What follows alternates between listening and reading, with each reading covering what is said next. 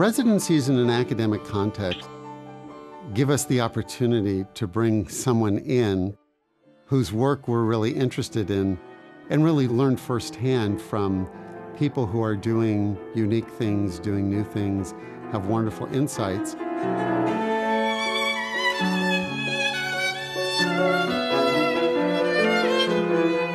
When we welcome an artist into the School of Music community for an extended period of time, usually a week or two, and I find that there is a far richer understanding all around on behalf of the students.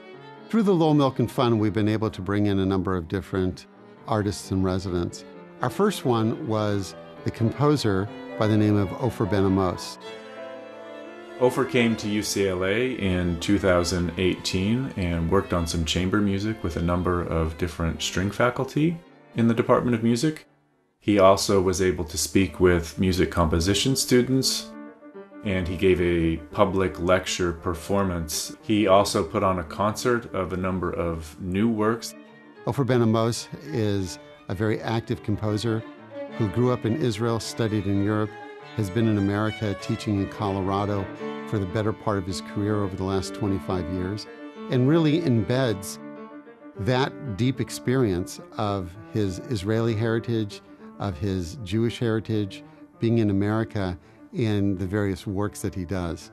Ofer Ben-Amots is just an amazing, esteemed composer, and to have Ofer come in and do a master class with our students, give the students to work with a world-class composer who offered a perspective different than every other composers at that school. Thank you, amazing. And he's also been involved with the Milken Archive for more than 20 years. Being on the board of the Milken Archive was of tremendous importance to me. It opened the way for me to hear other composers who deal with the same kind of genre, the same kind of ideas about music. So I started learning about all that's out there. This was very powerful on me.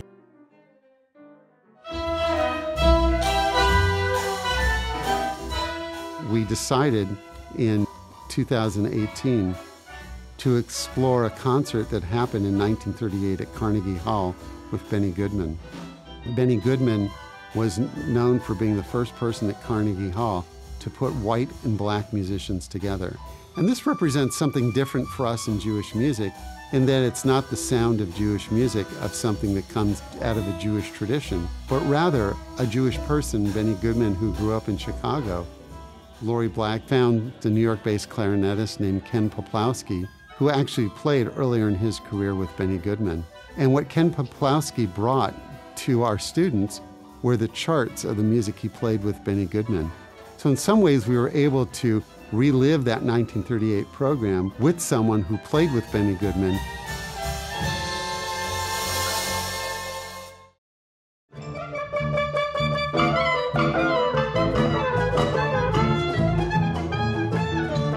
When we had Frank London come in for a residency, the students got the opportunity to jam with a Grammy-winning artist.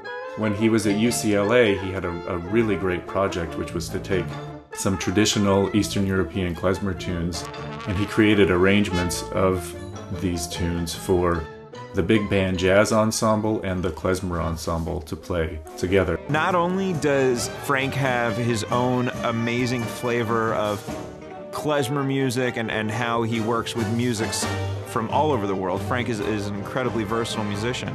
He has a way of thinking about music that he forces students to think on the fly.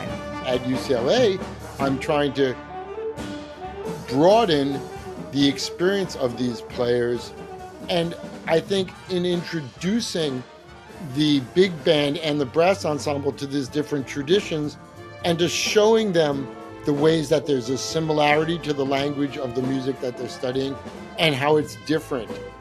And I tried to do the same in the klezmer ensemble by opening them up to improvisation, which normally is not part of the klezmer tradition, but is part of the contemporary klezmer practice.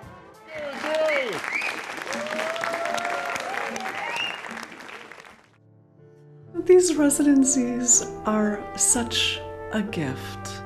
They really become a focal anchoring point of the quarter. Through the Lowell Milken Center for Music of American Jewish Experience, I see the residency program to be something we can work towards on a regular basis. We will always be looking for opportunities for our students to engage with the top artists in the field and the top scholars in the field, because that is the only way they will continue to develop.